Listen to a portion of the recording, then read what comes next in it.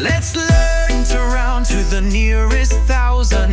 But first let's learn our place value columns. The thousands, the hundreds, the tens, and the ones. The thousands look to the hundreds. Hey buddy, show me what to do. Should I round up or stay the same? I'll show you what to do. If I'm a 0, 1, 2, 3, or 4, stay the same. If I'm a 5, 6, 7, 8, or 9, round up and remind the rest to hold their place with the 0. Let's try 3,412. The 100 is a 4, so I stay the same, and the rest all turn to 0.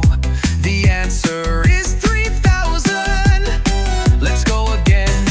3,505. The 100 is a 5, so I round up, and the rest all turn to 0. The answer is 4,000.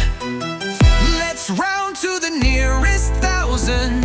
We know our place value columns. The thousands, the hundreds, the tens, and the ones. One last time.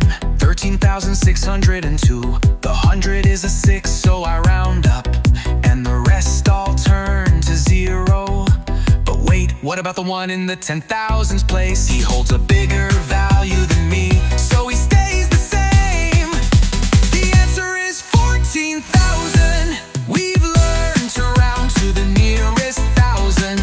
We know our place value columns. The thousands, the hundreds, the tens, and the ones. The thousands look to the hundreds. Hey buddy, show me what to do. Should I round up or stay the same?